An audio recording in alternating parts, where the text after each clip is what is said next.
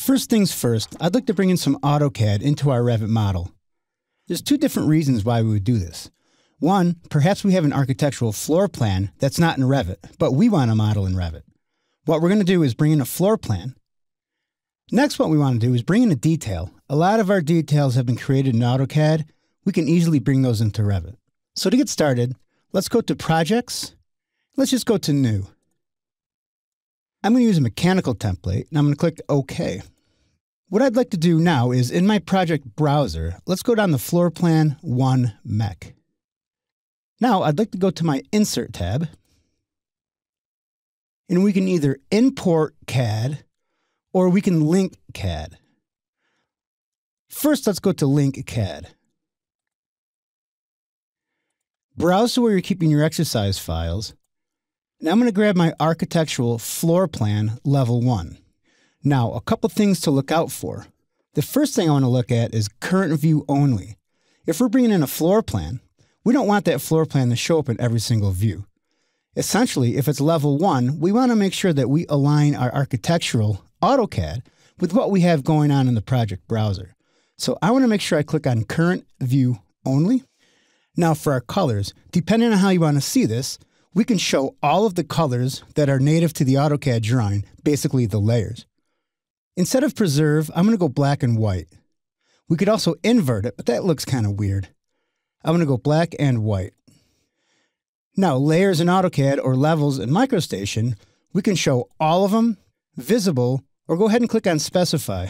For the import units, now this is the hard part, because we're never really sure what's going on in AutoCAD in terms of scale.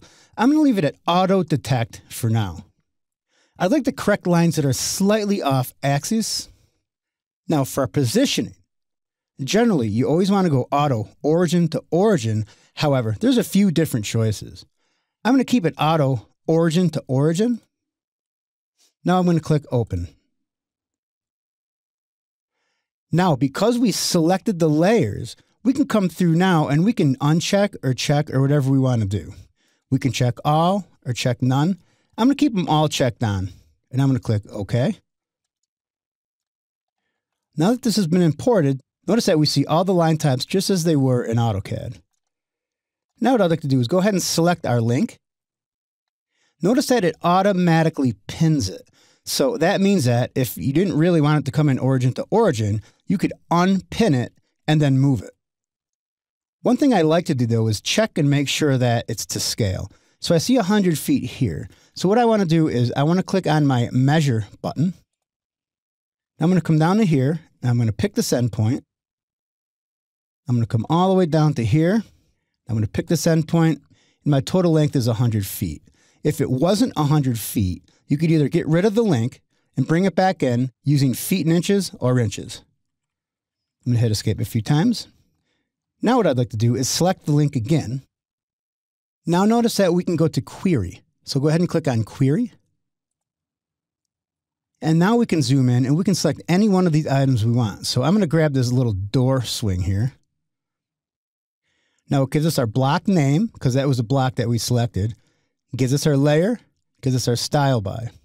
We can delete that layer completely, or we can simply hide that layer in view. Now remember, it's not just going to hide the object, it's going to hide everything in view. So I'm just going to click OK. Now I'm going to hit escape a few times. Now what I'd like to do is bring in a detail.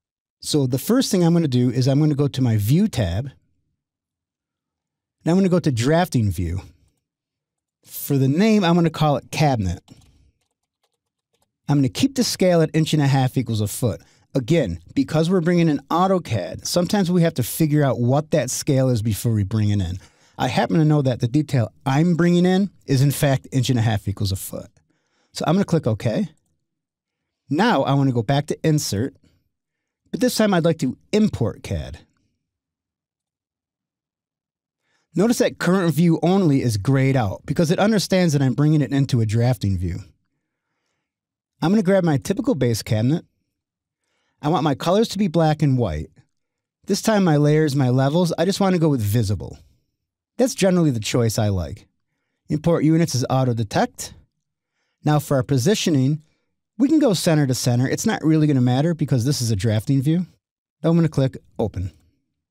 If you type ZA to zoom all, here it is.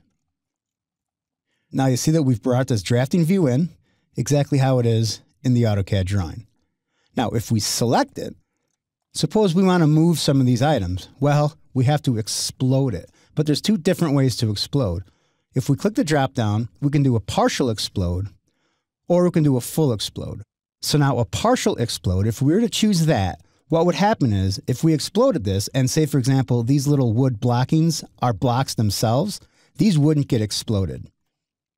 If we select it and we go to explode, and if we go to full explode, everything is going to be exploded down to lines, arcs, circles, and hatches. So go ahead and click on full explode. Now when we hover over this, notice that this is a filled region, and these are lines.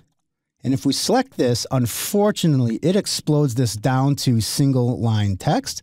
My advice to you is when you do this, re-annotate it and re-dimension it.